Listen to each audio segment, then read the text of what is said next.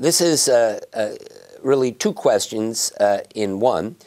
We know that there's a very strong link between diabetes and Alzheimer's disease. So the beta cells, which are the cells in the pancreas that produce insulin, also produce a substance called amylin. And in people who have Alzheimer's, this same amylin that's produced by the beta cells has also been found in the plaques in the brain that are related to Alzheimer's disease.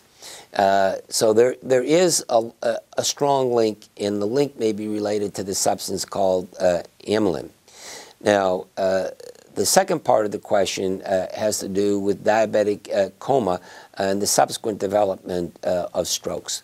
Most people who develop diabetic coma develop it because of a very high blood sugar level.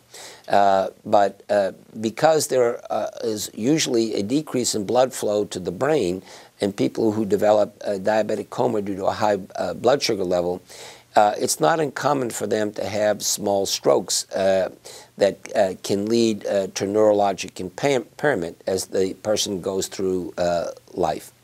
But you also must remember, because diabetics develop hardening of the arteries, and this can affect the blood vessels that go to the brain, the development of strokes is very common in people who have diabetes, whether or not they've had episodes of diabetic coma in the past.